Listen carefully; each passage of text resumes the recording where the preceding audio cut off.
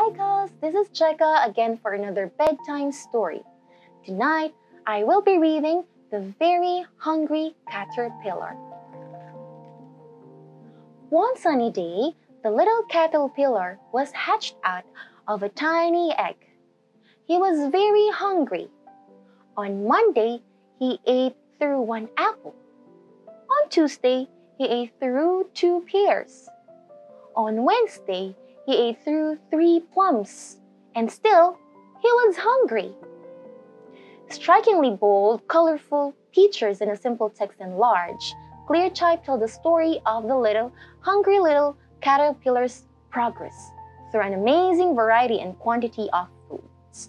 Full at last, he made a cocoon around himself and went to sleep, to wake up a few weeks later, wonderfully transformed into a butterfly.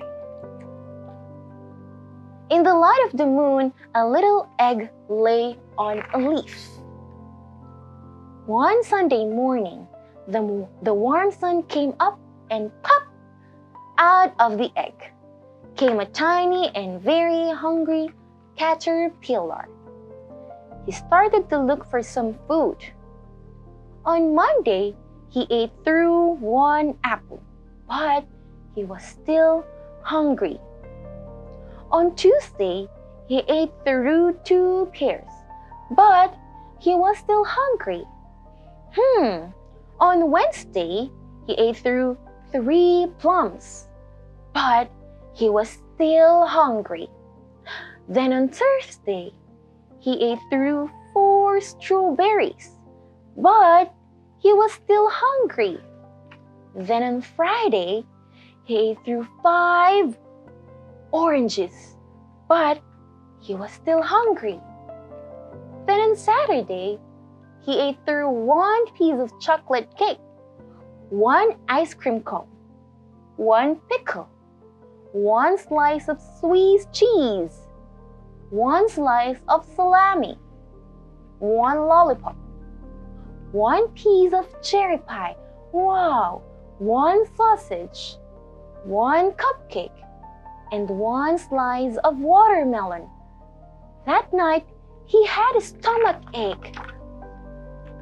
The next day was Sunday again. The caterpillar ate through 1 nice green leaf, and after that, he felt much better. Now, he wasn't hungry anymore, and he wasn't a little caterpillar anymore. He was a big, fat caterpillar. He built a small house called a cocoon around himself. He stayed inside for more than 2 weeks. Then he nibbled a hole in the cocoon, pushed his way out, and poof! He was a beautiful butterfly. Wow, and that is our lovely story for tonight. See you again tomorrow for another bedtime story. Thank you and see you.